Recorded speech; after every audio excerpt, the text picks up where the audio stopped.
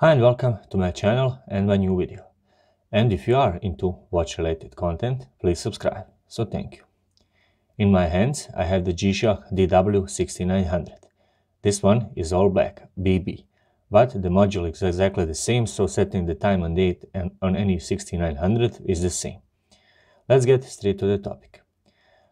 From the standard timekeeping mode, which I'm currently in, simply press the adjust button and seconds should start to flash. This means we are in the mode of setting the seconds value. Now you cannot set the exact value of seconds, but what you can do is reset that value by pressing the lower right button, that's the start stop button. So pressing it once simply resets the second. Pressing the mode button once moves flashing to the hour value. To shuffle the hour value, well, first of all, let me show you how to shuffle between AM or PM. That's the 12-hour or 24-hour time format or timekeeping. And that's done simply by pressing this G button over here. So shuffling between the 24 hours, which is indicated right now, and indicated P, which means that it's 10 p.m. At night, is done using this G button. I'm going to leave it at 24-hour time format. So it's showing the 10 o'clock at midnight, so at the afternoon. That means that it's 22 o'clock. Pressing the start button will shuffle that value. So again, I'm gonna get it back to 22 o'clock because that's this correct time. Once we are done, pressing the mode button shuffles the settings value to minutes. Again, procedure is the same. Pressing the start stop button, that's the button over here, will rotate that value. So pressing and holding it will start fast scrolling the button, and my aim is to get to 49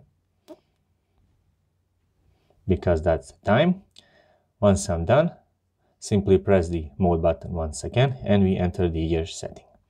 How to set the year value? Well, the same procedure, pressing the start or stop button and pressing and holding it will engage the fast rotation. The year is 21, so I'm gonna get it back to 21.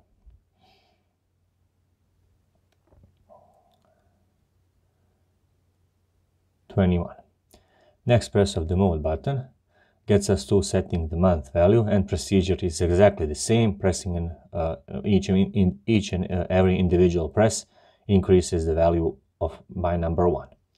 Next press of the mode button, we enter the day settings, and currently it's 11th of January, so that is correct, but you can shuffle it using the start or stop button. So pressing and holding it will start the fast scrolling, or each press of the button will increase by the unit of 1.